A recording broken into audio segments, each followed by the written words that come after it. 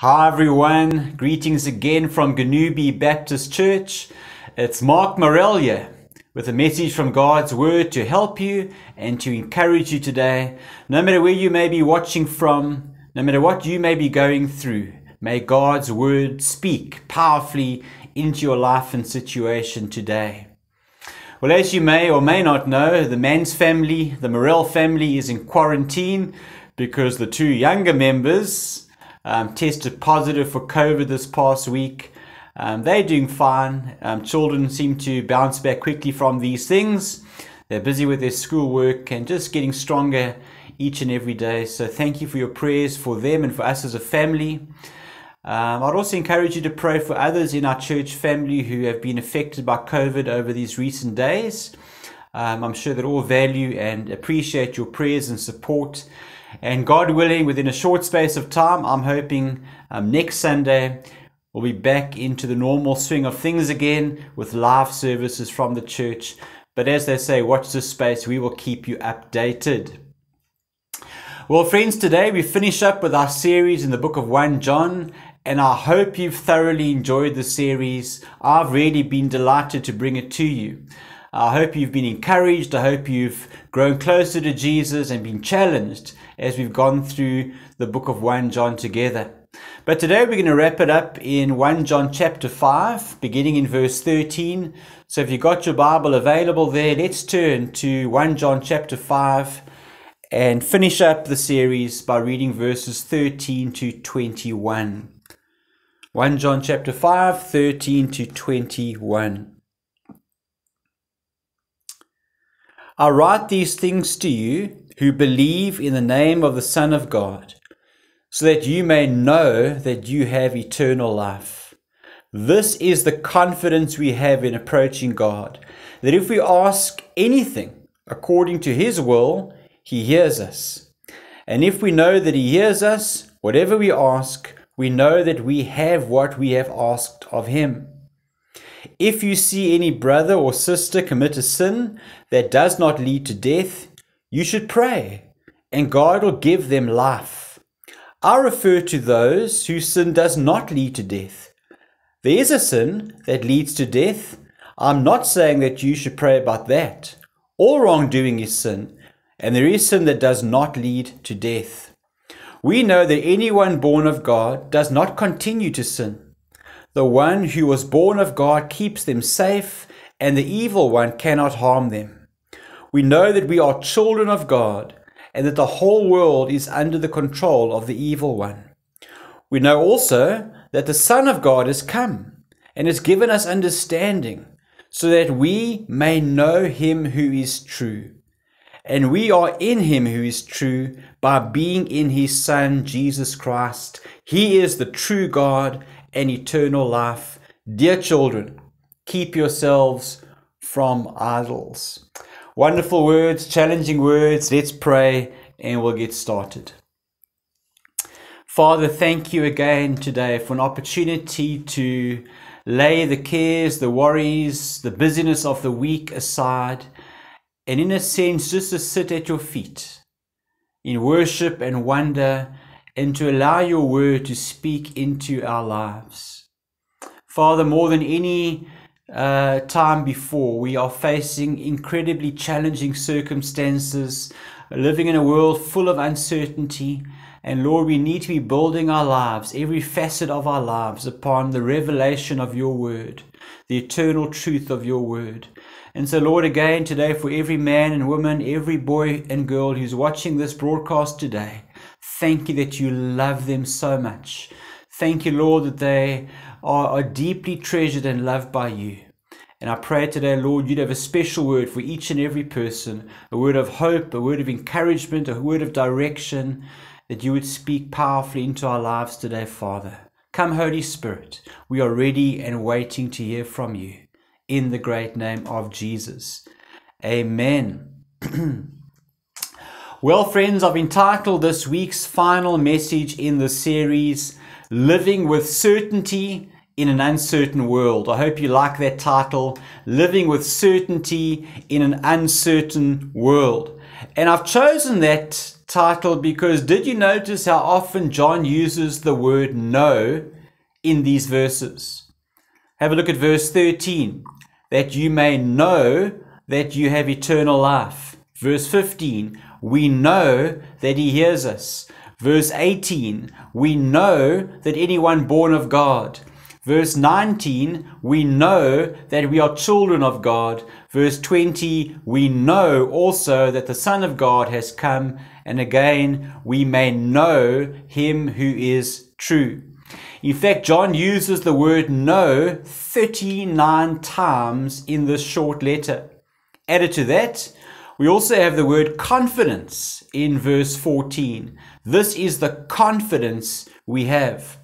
Now, contrast that with the world in which we live. We live in a very uncertain world. So many factors beyond our control which have the potential to influence and impact our lives. And I think COVID has highlighted over the past 18 months and really over the past week in our family just how quickly and how suddenly things can change in life. And friends, if we're honest, that uncertainty can lead to a lot of anxiety and even fear. So many today are battling with anxiety, with worry, with fear over factors that they feel are beyond their control, all the uncertainty that makes up the world in which we live today. Questions regarding our health, regarding our jobs, regarding our finances, regarding security. The economy, crime, just to name a few areas where nothing seems to be certain. Even relationships, marriages, families, friendships have come under increasing strain in these uncertain days. A couple of weeks ago, I found myself up in Gauteng, and on the flight back from Johannesburg to East London, I got into conversation with the man sitting next to me, of course, rather uncomfortably through our masks. But he'd seen me reading a book. The book was entitled The Man in the Mirror. I can highly recommend that book to you if you haven't read it. The Man in the Mirror. And we got into a conversation regarding the book. And eventually I asked the man a question. I said, do you think that we can be certain about anything in life? Can we be certain about anything? He thought about it, and then he replied, yes, one thing we can be certain about, and that is death. That's what he said. In an uncertain world, that's the one thing we can be absolutely certain of. Death is the great enemy. We do everything possible to stay alive, but in the end, the great enemy always wins, and we die. Well, then my follow-up question to the man was, and then what happens? What happens after we die? To which he quickly replied, well, I'm not sure. We can't be certain about that. But as John nears the end of this particular letter, he wants to remind these early Christians, and I'm sure he'd want to remind us today, of some of the certainties, some of the guarantees that are ours in Christ Jesus. What are some of the historical, foundational truths that we can take to the bank, as it were? Remember, as followers of Jesus, we don't rely on subjective truth. In other words, the truth according to you, the truth according to me, the truth according to social media. No, we rely on objective truth. Truth that is outside of us, truth that is independent of our opinion, truth according to God. And the first certainty John highlights is found in verse 13. Have a look at it. He says, I write these things to you, excuse me, I write these things to you who believe in the name of the Son of God, so that you may know, there's the certainty, there's the key word, that you have eternal life. Eternal life, everlasting life has always been the great hope of the Christian faith. That's why the message is called the gospel, which means good news. In a world full of bad news, as Christ followers, we have a message of good news to share with the world. The Bible tells us that all have sinned and fallen short of the glory of God. Of course, that's Romans 3:23. And I don't think any one of us would argue with the Apostle Paul. We wouldn't debate that statement. We know that Paul is correct. We've all done things, said things, thought things that we shouldn't have done, said and thought. We know in our heart of hearts, Paul is correct. We have all sinned and fallen short of the glory of God. But then the Bible takes it a step further. The Bible goes on to say that the wages of sin, in other words, the result of sin, the consequence of sin, the end result of sin is death. Sin always leads to death. Physical death, yes, which is common to all men, but more importantly, spiritual death, which really means an eternal separation from the God of life. You see, that's the bad news. But the good news of the Bible is that there is one, Jesus Christ, who through his death and resurrection has defeated the great enemy, has conquered death. And now whoever believes in Jesus, how many times has John reminded us of that truth over the course of this series? Whosoever believes in Jesus, remember the Greek word there was pisteo. Pisteo means to rely on, to cling to trust in completely. Anyone who relies in Jesus, believes on Jesus, trusts in Jesus, hopes in Jesus, well, that person shall never perish, but have the guarantee, the promise of everlasting life. And I guess that's why the Apostle Paul could confidently declare, for me to live is Christ, but guess what? To die is gain. And history records that many of the early believers who experienced martyrdom under the hand of people like Nero went to their deaths shouting out, Viva Cristo Rey, Viva Cristo Rey, Viva Cristo Rey, which means long live Christ the King, long live Christ the King. They could say that because they knew that death was not the end. Death was merely the doorway from this life into the presence of the living God, not for 70 or 80 years, but forever and ever and ever in his glorious presence. The certainty of everlasting life. Listen to the words of Job. Way back in the Old Testament, some would say Job was the first book of the Bible ever written. Listen to the words of Job.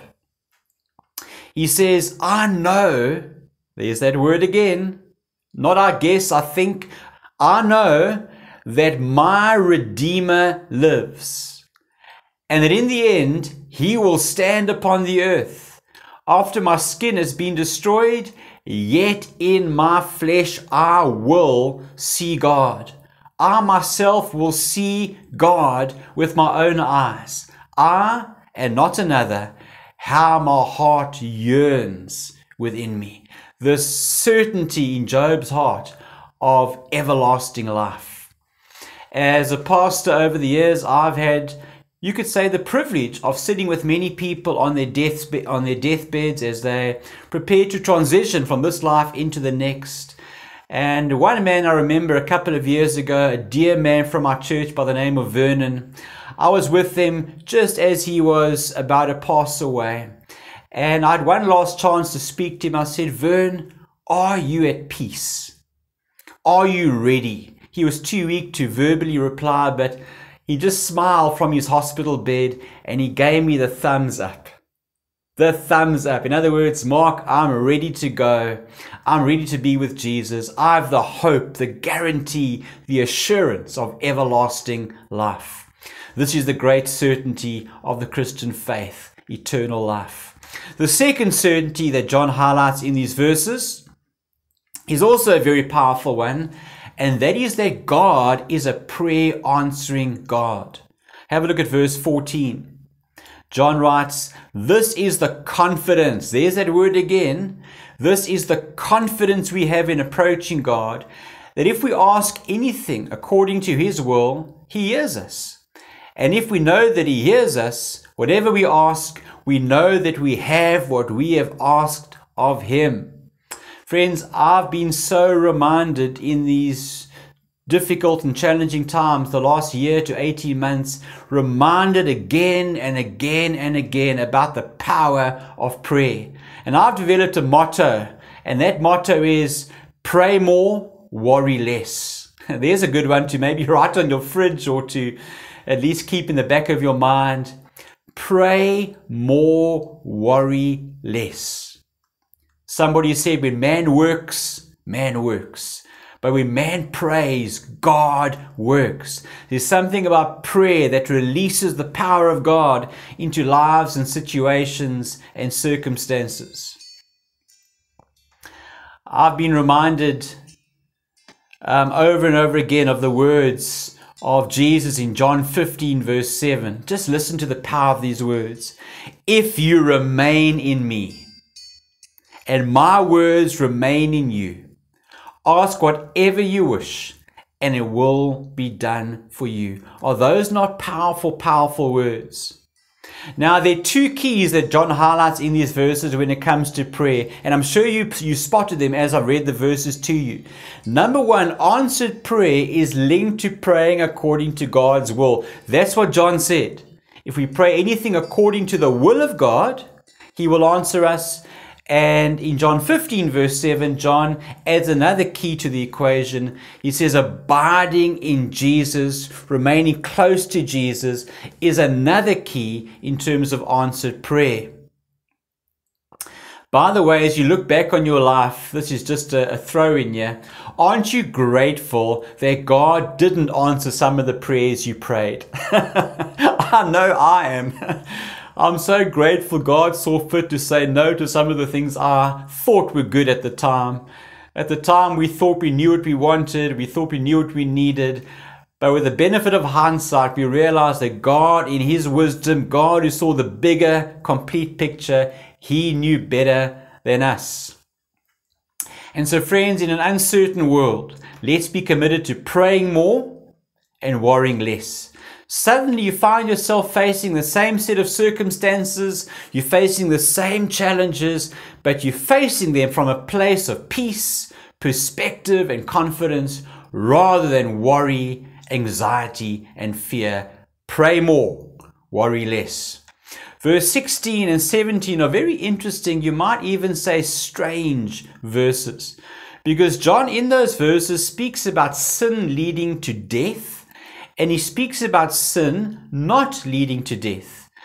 And he says we should pray for those living in sin, not leading to death, that God would grant them life. So I guess the question is then, what is the sin leading to death? Well, that would be the ultimate rejection of Jesus Christ. A rejection of the cross, a rejection of everything the cross represents. And John says that ultimate rejection of Jesus, that ultimate rejection of the cross will lead to physical death, yes, but more importantly, spiritual death and eternal separation from the God of life. That's why the Bible says, friends, today is the day of salvation. If you hear God's voice today, the Bible says, do not harden your heart, for the tomorrow you may be thinking about, that tomorrow is not guaranteed. And you don't want to play Russian roulette with your eternal future.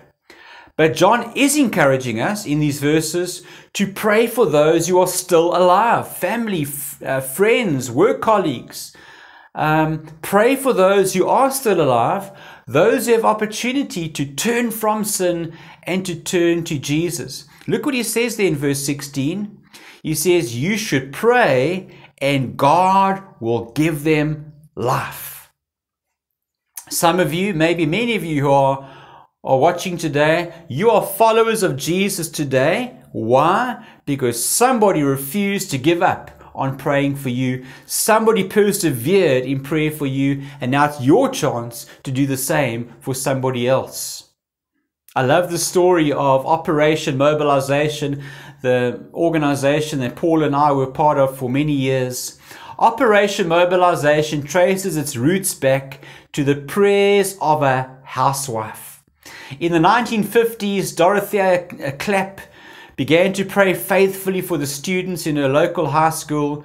She asked God to touch the world through their young lives.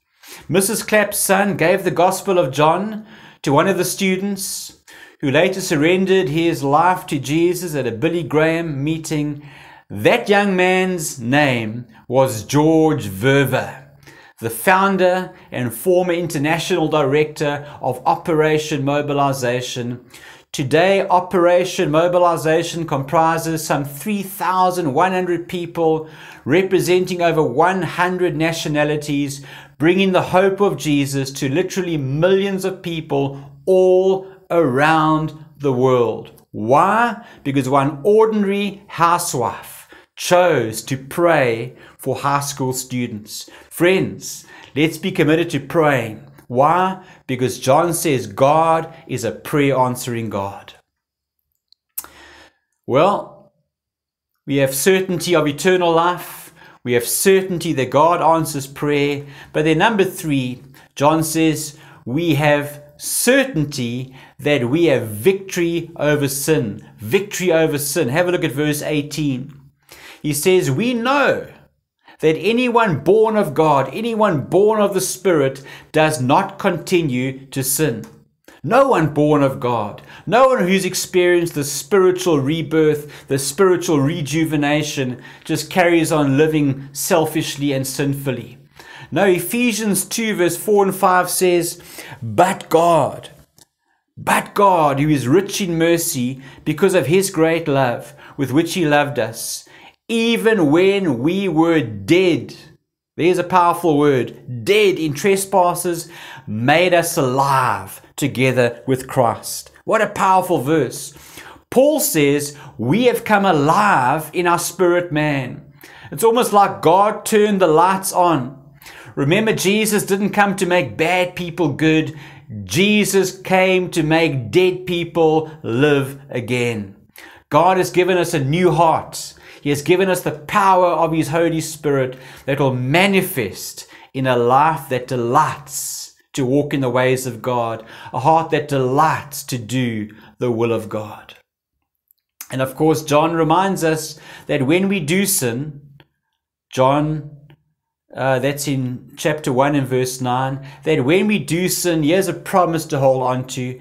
If we confess our sins, he is faithful and just to forgive us our sins and to cleanse us from all unrighteousness. How beautiful, how powerful are those words. Not just forgiven, John says, but cleansed. No more guilt, no more shame, no more condemnation, washed in the blood of Jesus. As the songwriter reminds us, there is a fountain filled with blood, drawn from Emmanuel's veins, and sinners plunge beneath that flood, lose all their guilt and shame, lose all their guilt and shame. Certain that we have eternal life, certain that God is a prayer answering God, certain that we have victory over sin, and finally in 60 seconds, certain that Christ is the true and the living God. Have a look at verse 20. And we are in him who is true, by being in his Son, Jesus Christ. Listen, he is the true God, and he is eternal life. Wow. Remember how John began the letter in the very first verse of the very first chapter? He said, we saw Jesus, we heard Jesus, we even touched Jesus. And he ends the letter exactly the same way he began, by pointing us to Jesus. Don't get sidetracked by peripheral things. Don't get sidetracked by lesser gods, idols, he says there in verse 21. Oh no. Love Jesus. Follow Jesus. Live for Jesus. Worship Jesus. He is the true and the living God, and he is eternal life. Friends, I ask you to bow your head with me as I close off in prayer.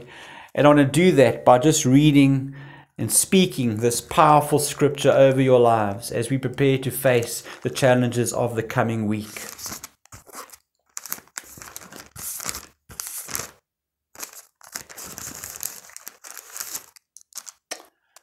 Won't you just receive these words as you sit there in your home, and may they find a place deep in your hearts today.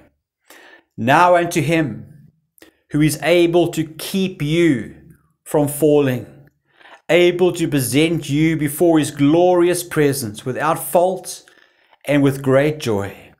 To the only God, our Saviour, be glory, majesty, power, and authority through Jesus Christ our Lord, before all ages, now and forevermore. And all God's people said, Amen. Friends, what a joy to have brought that word to you. I hope you were greatly encouraged. And as we journey through these uncertain days, keep those eyes fixed on Jesus. God bless, and I look forward to seeing you soon. Amen.